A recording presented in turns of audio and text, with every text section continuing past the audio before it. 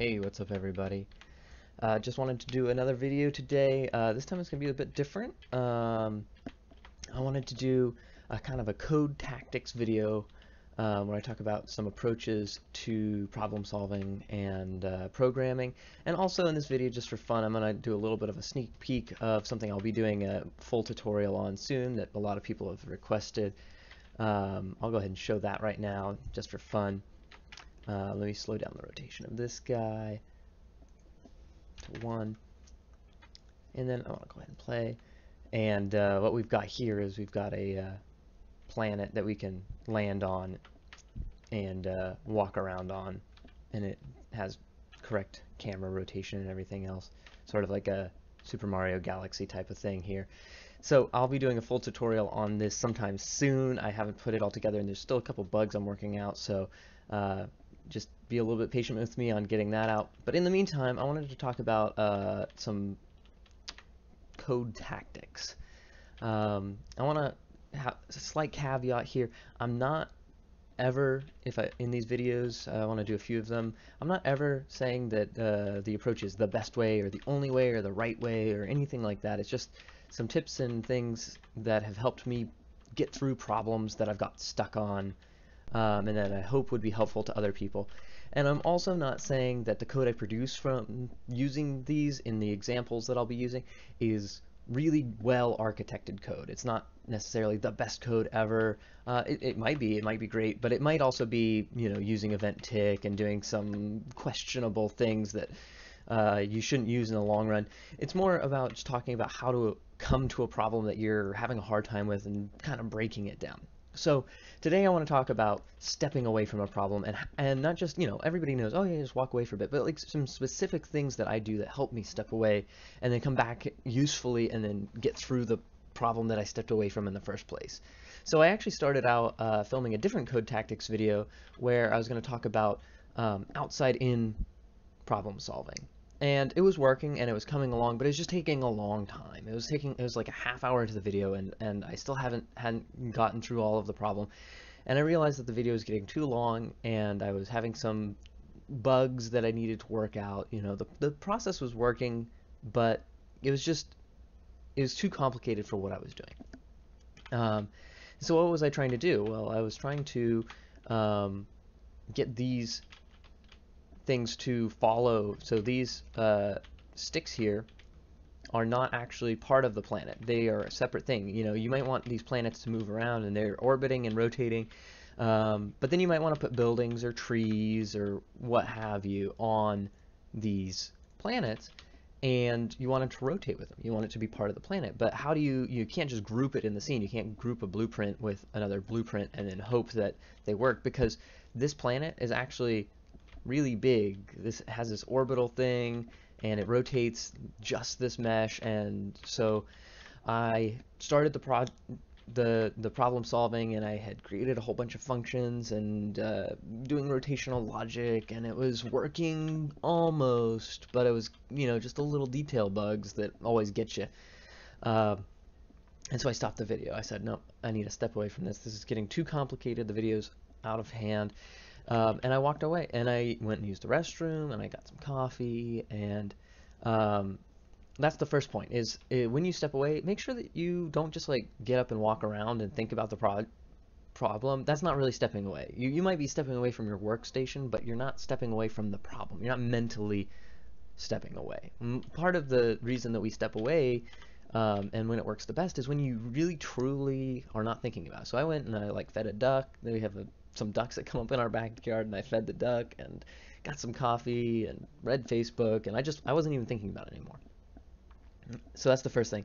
And then when you come back, there's another important thing is, okay, so you haven't been thinking about it, but when you come back, are you going to treat it like there was just a thread sleep, and then when you come back, you're going to sit down and you're like, okay, where was I? What was I working on fixing? What was the bug? And if you do that, what you're going to find, or what I often find, maybe you wouldn't, maybe this works really well for you, but what I often find is when I come back and I do that and I say, okay, what was the problem I was trying to solve, is I just pick up right where I was, and it takes me even longer because I have to figure out where I was, and then when I do figure out where I was, I'm stuck on the same things, and I'm having the same problem. So in this case, you know, I could have come back and said, okay, what was the rotational thing I was working on? What was the mathematics? And, you know, okay, and what was I stuck on? And what was it doing? And stuff like that.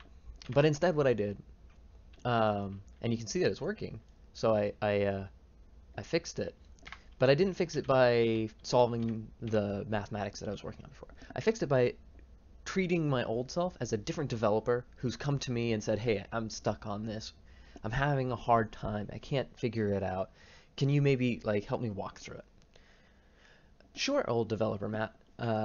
What is it that you're trying to accomplish in the first place? Well, I want to have these other blueprints, and I want to put them on the planet, and I want them to rotate around with the planet. But the planet's this big object, and it's rotating around the center of it as an orbit, and then the planet mesh itself is rotating to get the planet rotation, and I'm trying to write all the logic. And I said to myself, okay, sort of, you know, hypothetical old developer Matt, it sounds like what you're doing rotationally isn't necessarily necessary to the end goal of getting this thing to stay in its relative, you know, orientation to this planet, right? All this rotational logic, if it works, great, but that's not, you know, if you can do it some other way, you'd be just as happy, right? Yeah, of course.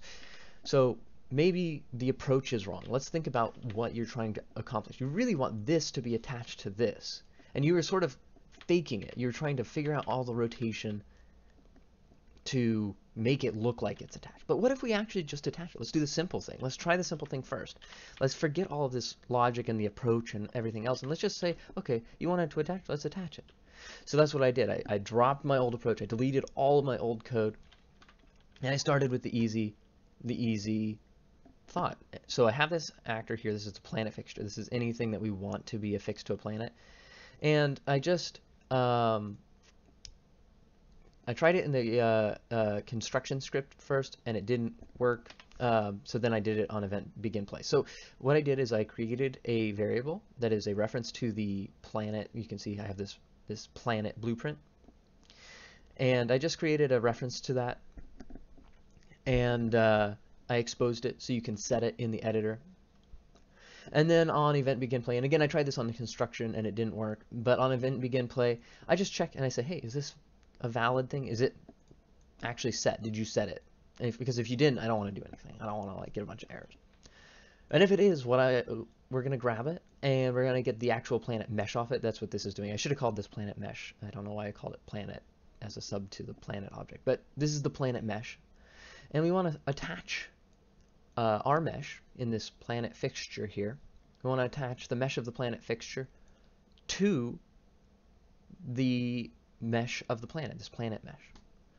And we want to keep all of our world stuff when we do the attachment. And let's see what happens. And I click play. And it works. It works perfectly. It seems like I was doing a whole bunch of work to do something that could be done very simply, right? This is the common sense way to do it. You want it to be attached, so attach it.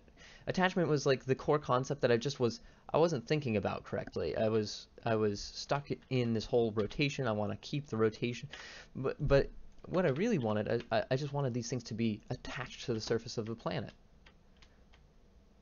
So that's what I did. And I wouldn't have been able to get to that point if I hadn't stepped away, because I would have just kept cycling on this rotational stuff. I might have eventually got it. It would have been this huge blueprint with all sorts of delta rotate, combine the rotator here and save off the original location, then make sure you know the offset and do this rotation stuff. It would have been crazy. But I realized that I was struggling with it, and so I just basically stopped. I didn't think about it for 10 or 15 minutes. I just walked away. When I came back, I didn't just come back to the same thread. I didn't pick it up. Instead, I deleted that code. I said, and I'm not saying to necessarily delete your code. If you've got a lot of code, it might be useful to keep that stored away, but disconnect it, you know, cut that off, make it, you know, comment it out, whatever you need to do, and say, hey, okay, I'm gonna go, you know, and if you're working on a team or you have other people around who know how to program, it might be helpful to go ask them, because they can give you that other perspective. But if you don't, use yourself in that way. Say, okay, what are you trying to do? You know, explain to me what you were trying to do, and the important question is, why were you trying to do it? So that's how I did it in this case. I hope that was useful. If you guys have good techniques for how to, you know, break away and like come back to something fresh, leave it in the comments.